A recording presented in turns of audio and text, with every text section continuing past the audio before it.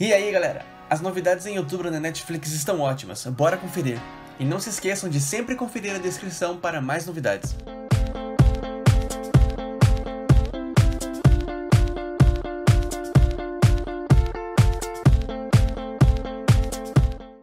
Começando pelas séries, Bom Dia Verônica, série brasileira de suspense, recebe sua primeira temporada no dia 1.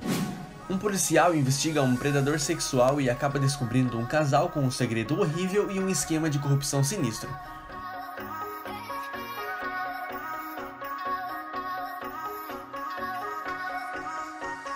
Ainda no dia 1 receberemos a 6ª temporada de How to Get Away with Murder.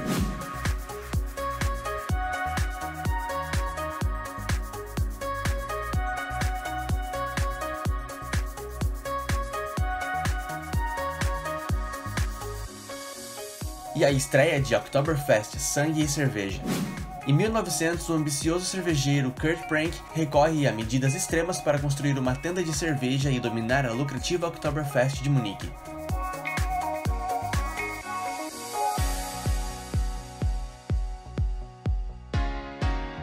Dia 2 receberemos Emily em Paris, série original com Lily Collins. Emily Cooper consegue o trabalho dos sonhos em Paris. Agora ela precisa administrar a carreira, os amigos e o amor na Cidade Luz.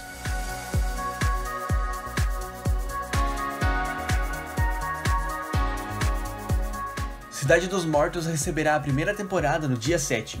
Com a civilização ameaçada por uma terrível doença, um grupo de sobreviventes põe em risco suas vidas e o próprio senso da humanidade na luta pela sobrevivência.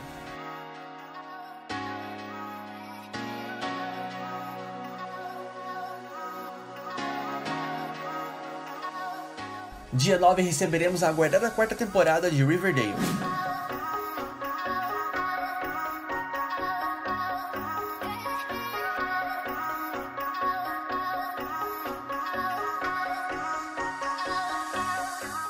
E a estreia da série de terror A Maldição da Mansão Bly. Morrer não quer dizer partir. Uma babá adentra em um mundo de segredos sinistros neste romance gótico do criador de A Maldição da Residência Hill.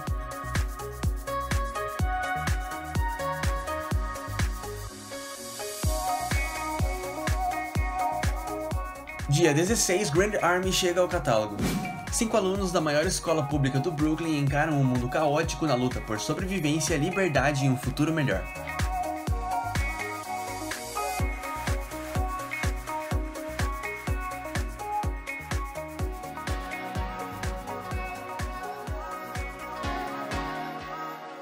E no mesmo dia teremos a 3ª temporada de Star Trek Discovery.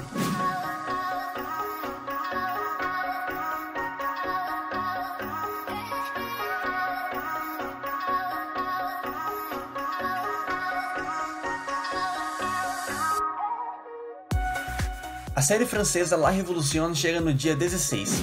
Nessa releitura fictícia da Revolução Francesa, o futuro inventor da guilhotina descobre uma doença que faz com que membros da nobreza matem cidadãos comuns.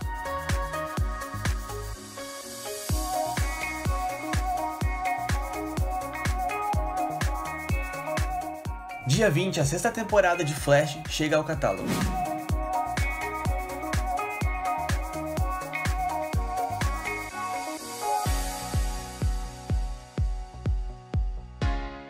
No dia 22, a 2ª temporada de O Alienista faz sua estreia.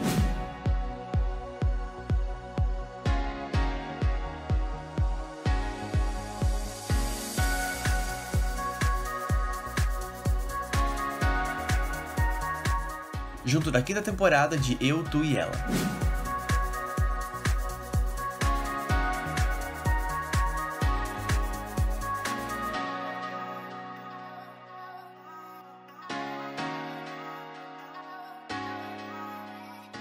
O Gambito da Rainha, nova série dramática, chega no dia 23. Durante a Guerra Fria, em um orfanato em Kentucky, uma garota prodígio do xadrez luta contra o vício para se tornar a número 1 do mundo.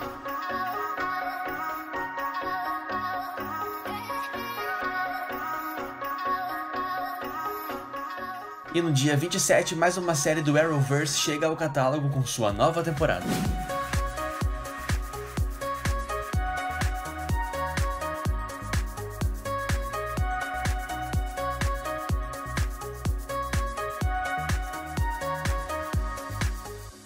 Agora com os filmes, no primeiro dia do mês teremos Cemitério Maldito 1 e 2.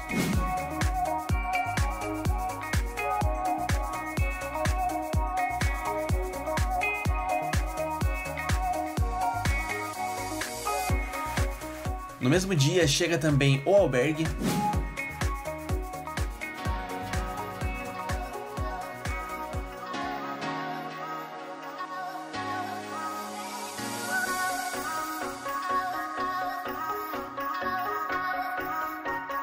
Blade Runner 2049 com Harrison Ford e Ryan Gosling,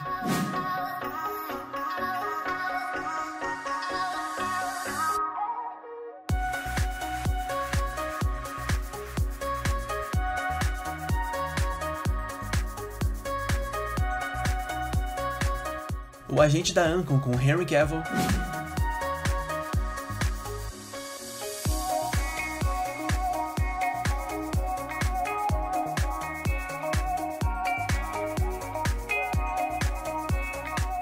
Batman, o Cavaleiro das Trevas,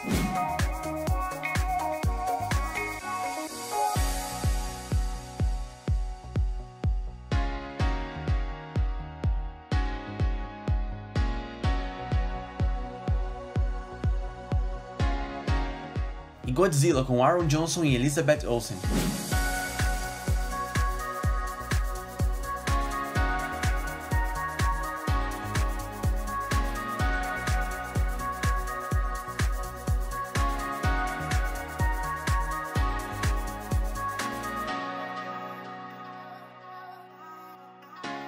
Dia 2, o original de terror O Fascínio faz sua estreia.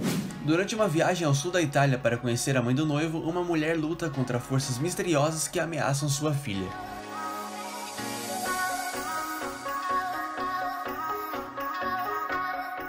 O Halloween do Hub, comédia original com Adam Sandler, chega no dia 7. Hub não é muito popular em Salem, mas quando o Halloween começa a ficar assustador de verdade, esse cara bonzinho e medroso faz de tudo para salvar a cidade.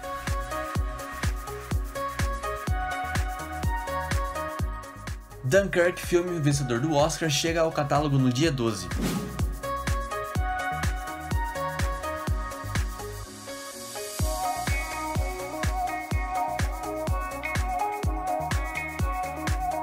O 7 de Chicago faz sua estreia no dia 16.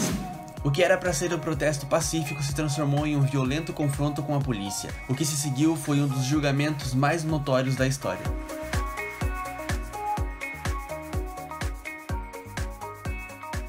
Dia 18, o terror que se tornou o maior da história, It, A Coisa, chega ao catálogo.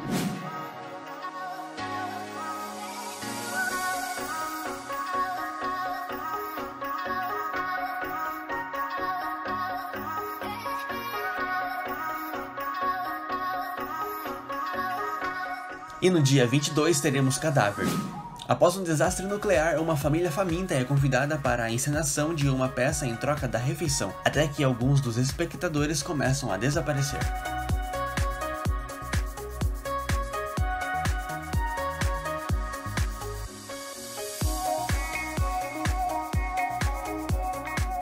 Para toda a família.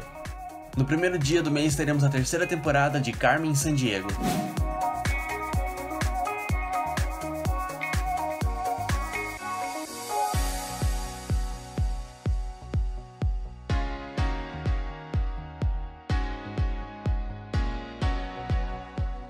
No mesmo dia chega também Scooby-Doo 2 Monstros à Solta.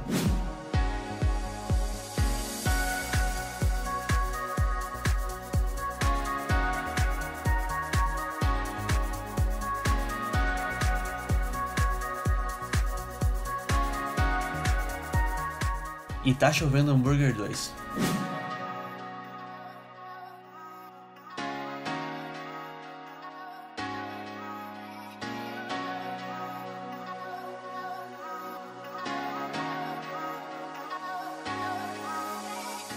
Dia 2, Corey Carlson e o Halloween faz sua estreia. Neste Halloween, Corey, Chrissy e Freddy estão atrás de doces tamanho família, mas será que vale a pena tanto o susto só para ganhar algumas guloseimas?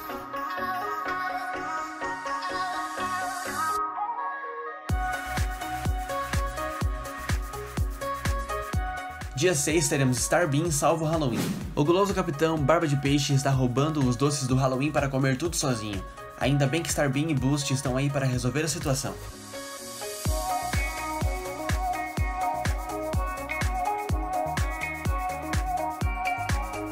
Velozes e Furiosos Espiões do Asfalto receberá a temporada 2 no dia 9.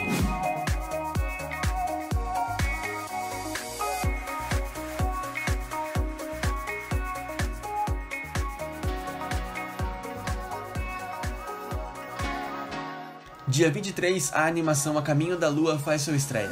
Uma garota constrói uma nave espacial e parte rumo ao espaço à procura da deusa da lua nesta animação assinada pelo lendário Glen Keane.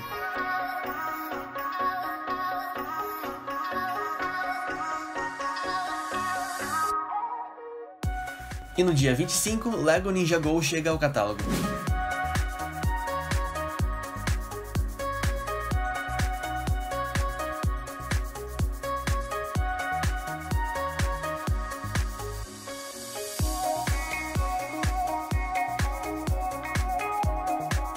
Finalizando com os animes, já no dia 1 receberemos a terceira temporada de Sword Art Online.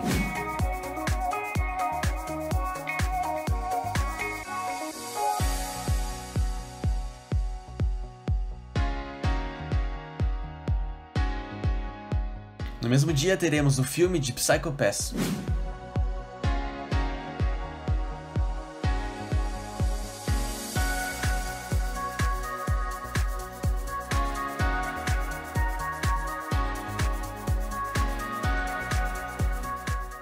Dia 2 receberemos a primeira temporada do anime que nunca acaba, One Piece.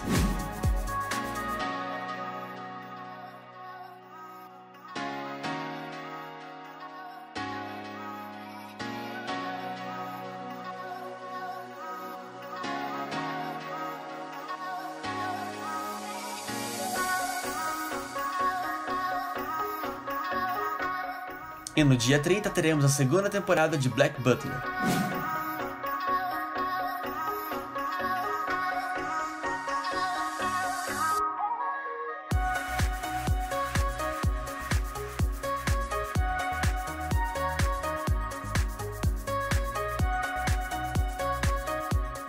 Galera, não esqueçam que os títulos e as datas podem ser alterados. Mas não se preocupem, é só nos seguir no Instagram que deixaremos vocês informados sobre tudo. Muito obrigado a todos e até mais. Tchau!